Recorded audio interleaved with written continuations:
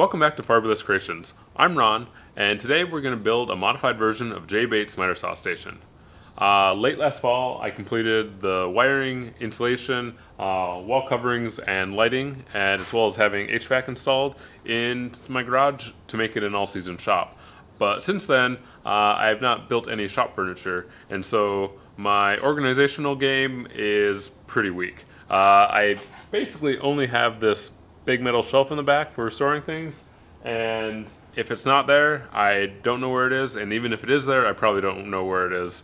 My version of purgatory exists at the start of every project, where I'm looking for a tool and I have no idea where I put it, and I will just wander around for 20-30 minutes before finding it, and it's a total waste of time and it just needs to be fixed. So the reason I'm building Bate's miter saw station is because it's just jam-packed with storage. A ton of drawers, a ton of cubbies for quick access stuff, and basically it will give me the ability to give every tool a home. When I'm done using the tool, it will go back in that home and I'll always know where it is. The plywood I'm using for this project is actually left over from doing the wall coverings in here.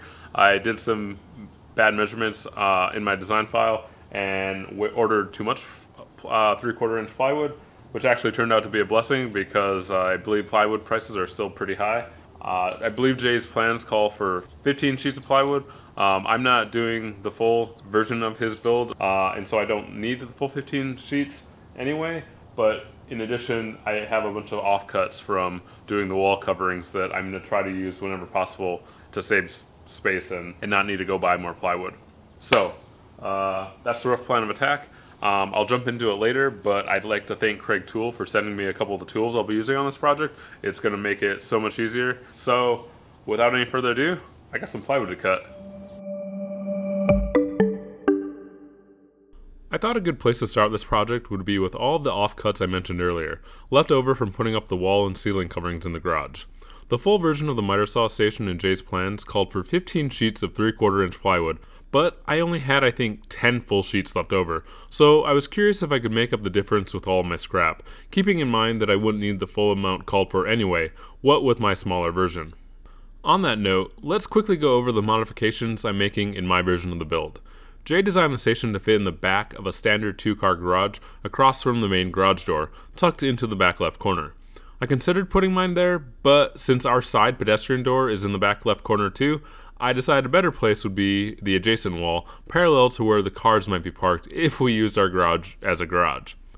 With my miter saw station on this wall, I could have still fit the full version, but I wanted to keep the 4 feet or so in the front and left of the garage for storing yard tools like our lawnmower, leaf blower, and other things.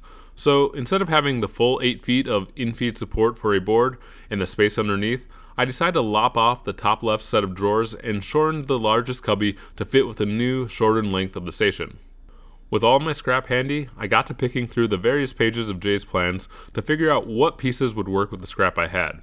As an organizational enhancement for my uses, I first went through and labeled each cut on the cut list with a code corresponding to what sheet of plywood in the plans it was on, as well as which unique size on that sheet it was. So in this case, you'll notice that there were 2 3Bs, as there would be 2 boards cut to that size. Jay has everything color-coded in his plans that I purchased, but I'm colorblind, and with a lot of the colors pretty similar to each other, they were pretty hard to discern. Besides that, we only have a black and white printer at home, and I wanted a physical copy I could write on, rather than only using my laptop. I definitely think the coding system I employed could be useful even if you're not colorblind or have a color printer. It was just really nice being able to finish a cut, double check it for length, and then mark it with the code I established on the cut list. Days later, when I would eventually work with the boards that were cut days prior, I didn't have to remeasure or scour the plans to figure out which board or what part of the project it was for. To make sure I was making the most of my scrap, I would take a board that was wide enough for the cut and figure out which cuts could fit on it to result in the least waste. That sometimes meant combining boards from across the plan document, provided they had a common width, but the end result at the end of all my cutting was 2 full sheets of the 3/4 inch plywood left over, so the extra time and planning I took here to optimize that scrap definitely paid off. So that's how I made the most of my scrap. Measuring, finding like sizes, and lots of cutting. For larger boards that were too dangerous to cut on my table saw without the help of a crosscut sled, riving knife, and an outfeed table, one of the tools Kreg sent me was immensely handy.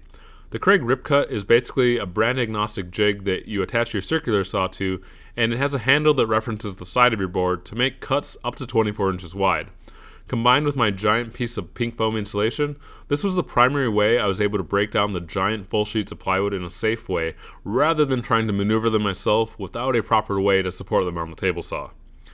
After lots of cutting, I had finished all the boards necessary to assemble the bottom 3 cabinets, and since I was running out of space for stacking these cut pieces in an organized way behind where I was working at the table saw, I figured it would be a good time to start making the miter saw station feel real by expanding into the 3rd dimension. Before I could fasten any of the boards together though, I needed to drill some pocket holes, and this is where Kreg really helped me on this project, with the Kreg Foreman pocket hole machine. Smaller pocket hole jigs are great if you're only drilling the occasional pocket hole, but this project, at least in the unmodified version of the plans, had nearly 450 of them, and the idea of manually clamping the board for each of those is something I really wasn't looking forward to. Thankfully, the Foreman makes it super easy by doing the clamping, drilling, and dust extraction all in one swift pull of its handle.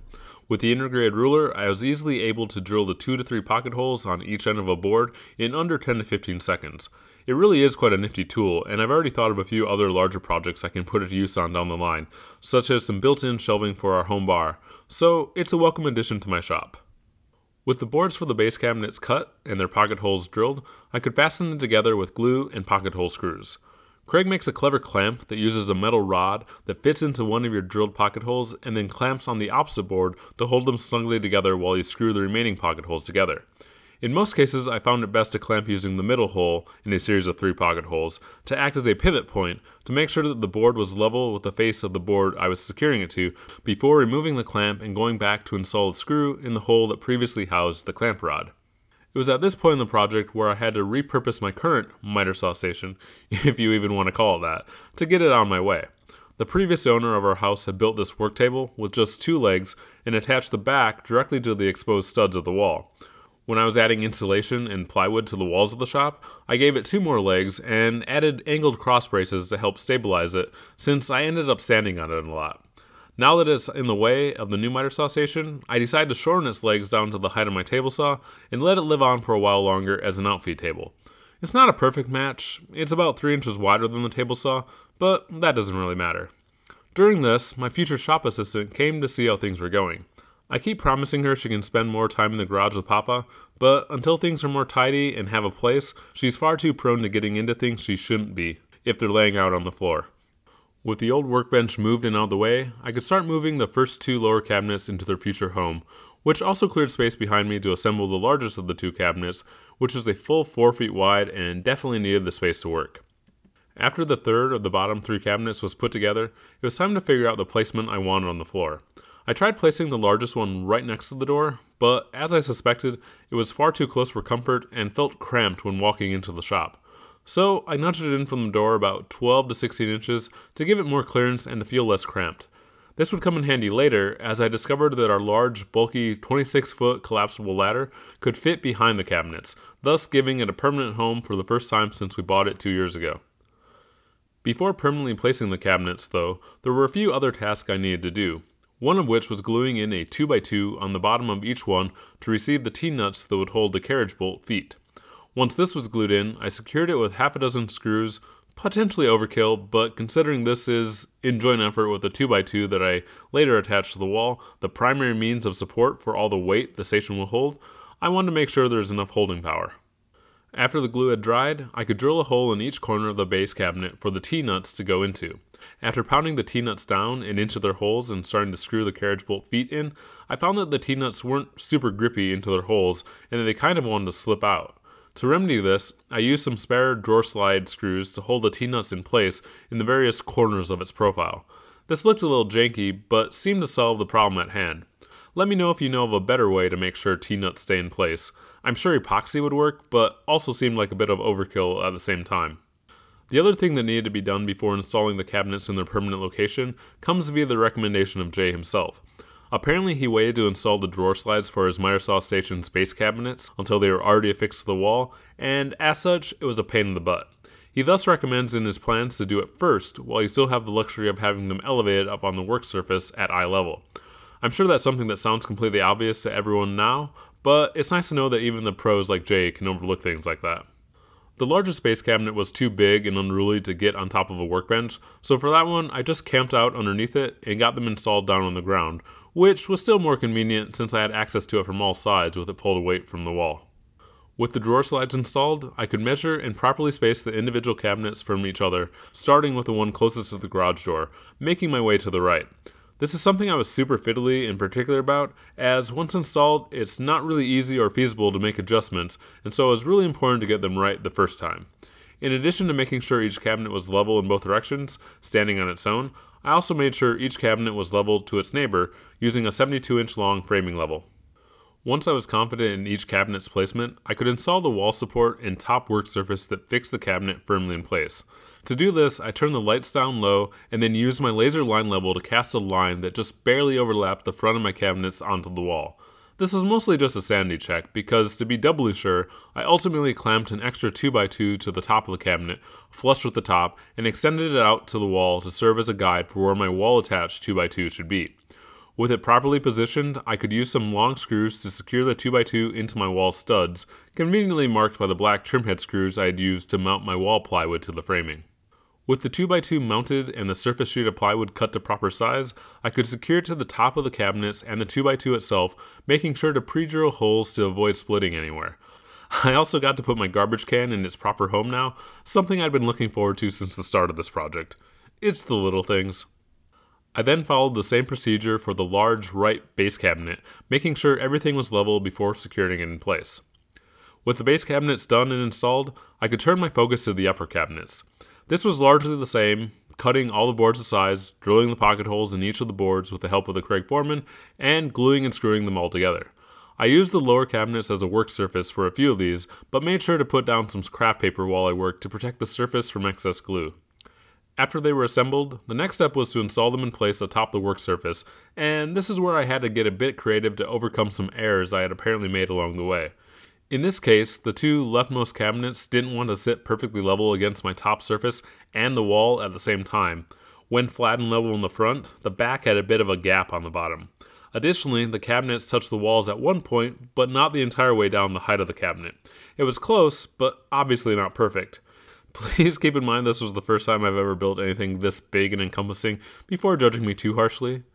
But I decided for this situation, the most important parts to be level and accurate was the front face of the uppers in relation to the front of the lowers, the distance that would effectively make up the bed that long boards rested on while being cut at the miter saw.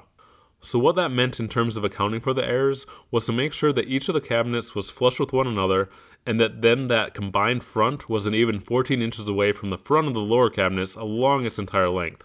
This created a gap or two where the uppers were supposed to be attached to the wall, so I simply used some carpenter shims to fill the gap before securing it to the wall in a few places. I also needed to use a few shims along the bottom in the back to make sure that the cabinets didn't rock when an uneven load was placed on the top of the upper cabinets. With that little problem worked out, I could move on to installing the drawer slides for the upper cabinets. To do this, per Jay's plans, I cut some scrap helper blocks at the appropriate heights for each of the 3 different drawer heights that would be used in the upper cabinets. These spacer blocks could then be used on all 3 upper cabinets to make sure that the drawers were installed at the same heights and thus even when all was said and done. Now that I had all the upper and lower cabinets installed, it was time to fill those up with drawers. With all my drawer side stock cut to the proper width, I went through and marked each board with the cuts that would need to be made on each over on the miter saw. Speaking of which, it was at this point in the project where I was ready to attach the bench top for the miter saw itself, and I had to make a decision. The miter saw I had been using this whole time was an ultra basic Harbor Freight sliding compound miter saw I had picked up a few years ago when I just wanted a miter saw without researching them too heavily or spending a lot of money. Well, this model had left a lot to be desired, and this step of the miter saw station's build required me to set the bench top height equal to the cut bed height of the miter saw it was for. I didn't plan on gluing it so that I could change the height later if I needed, but I also didn't want to set the height of this saw if I plan to get a better miter saw in the near future. So I thought about it a bit more and decided to go out and buy a new miter saw prior to setting the bench top height.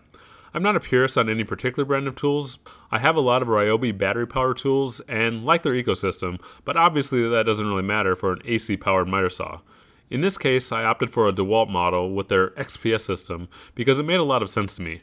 Rather than a laser system shining a line down on the workpiece that potentially needs tuning to make sure it's reflective of where the blade will actually cut, This system has a light directly above the blade that causes the blade itself to cast a shadow line onto the workpiece. That means that the line will always accurately reflect the blade that's installed. A thin curved blade, for example, will show a narrower line. So, with my new saw in hand, I measured the height of its cutting surface using the back end of my digital calipers and used that measurement to secure the miter saw station base frame to the sides of the base cabinets. I made a makeshift jig to reflect the fact that the height I was measuring included the miter saw's work surface, not just the underlying frame. I thus made my marks on the bottom of said jig before securing the side pieces of the frame with a half dozen screws on each side. After the back and front frame pieces were installed with a few pocket screws, I could make sure that the height was appropriate for my miter saw.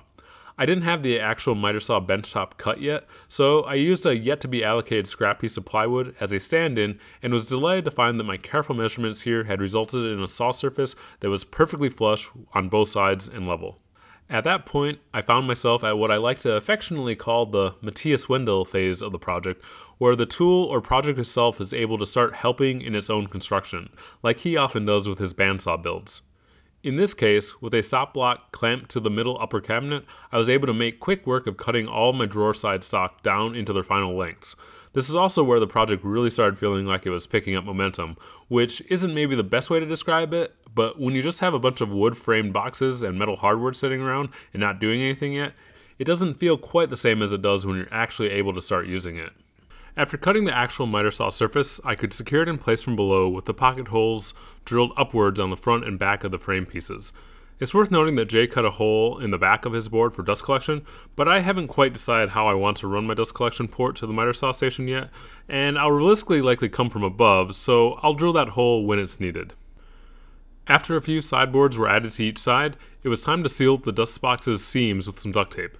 This will help there to be no leaks once my dust collection is installed, helping to create a negative pressure draft into the dust box to keep fine particulate out of my face while cutting. I also got some child-proof outlet covers to go in the outlets that aren't in use by the saw. I didn't anticipate it when laying out the outlets in my shop, but this series of outlets lands right inside the dust box, around the level where the miter saw is throwing dust back. They are tamper-resistant outlets, so they already have an internal mechanism to prevent unwanted insertions into the outlet, but I figured it was best to protect them from excess dust regardless. Before moving on to the drawers, I thought it would be fun to do an homage to Jay's build video. Let's see how it goes.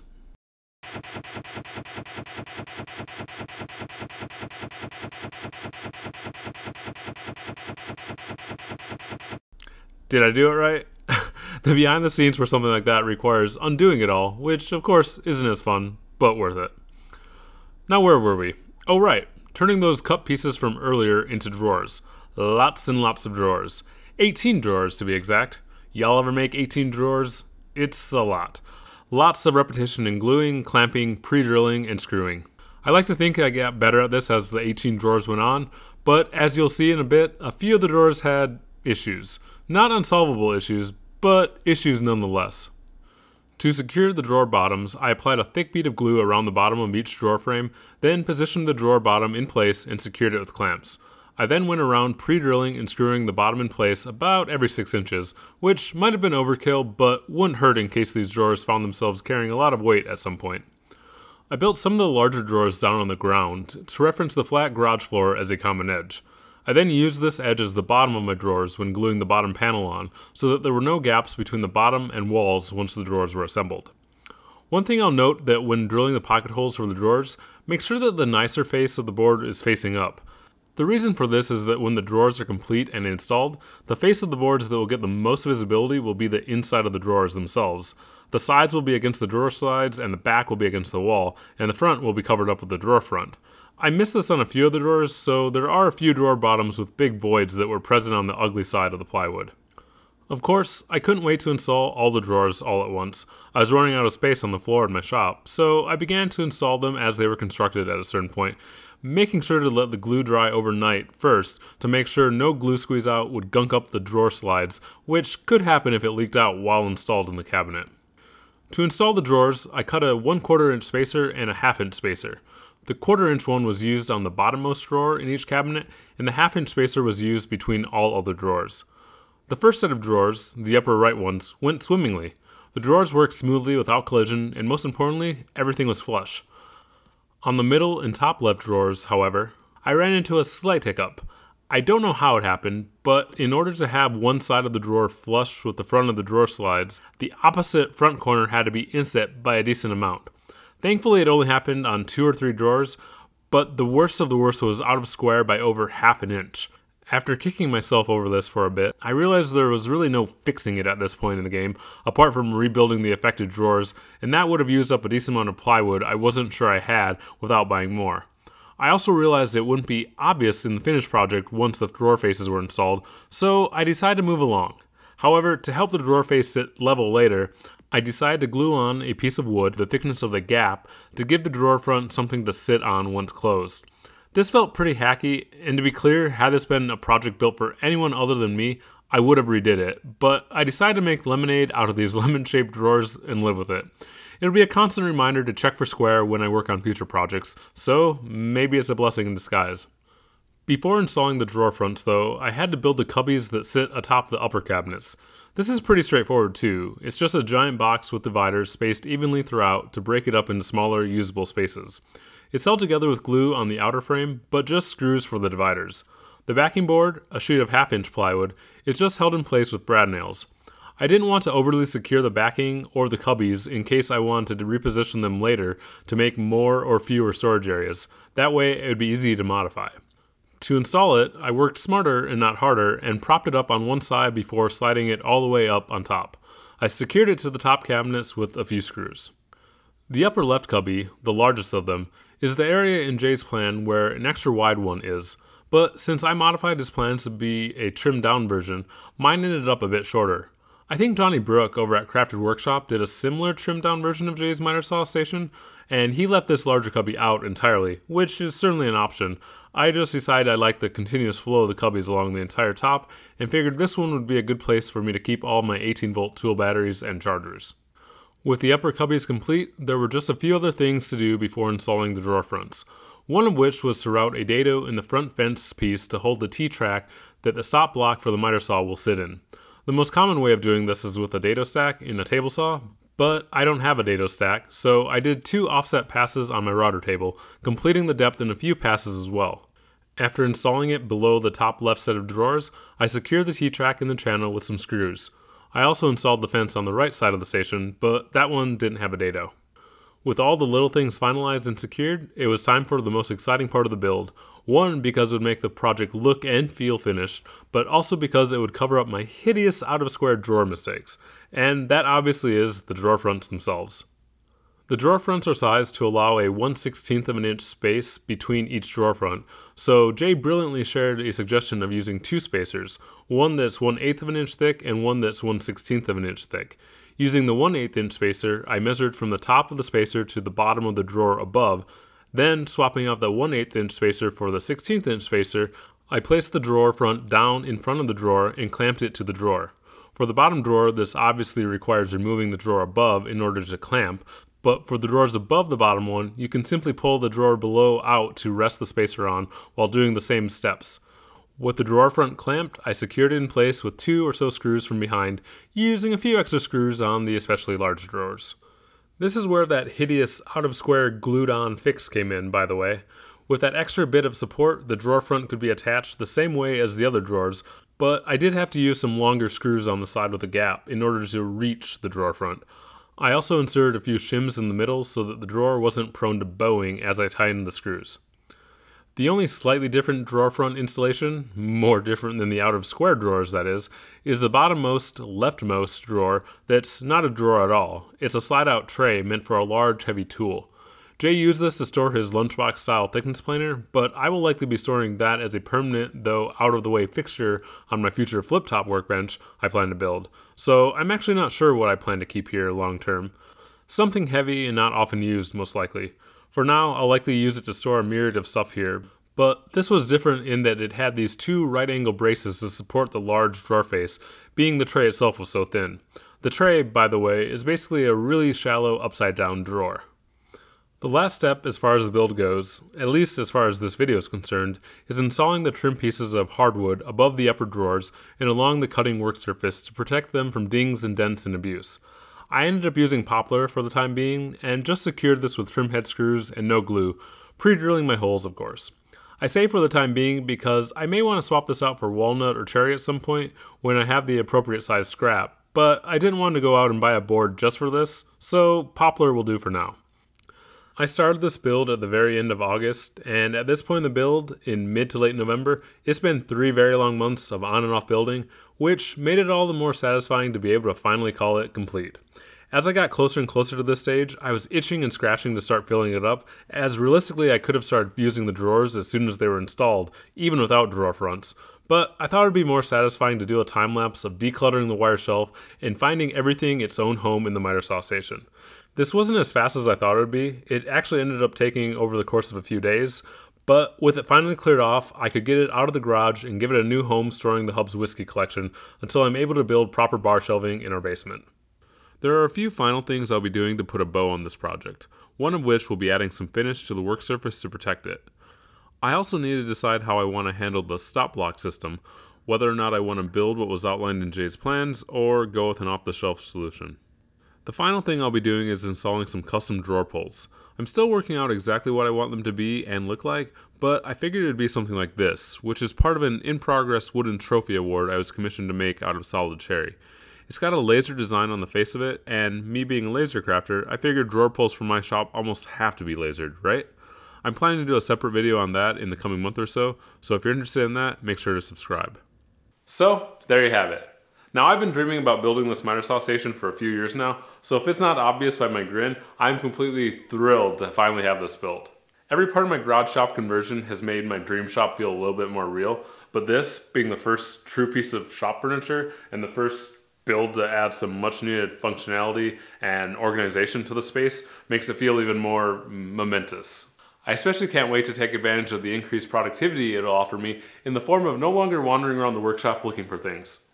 Thank you again to Kreg for sending me a few of the tools needed to bring this project to life. And if you're interested in building this project yourself, check out the plans over on Jay's website, which I've linked down in the description.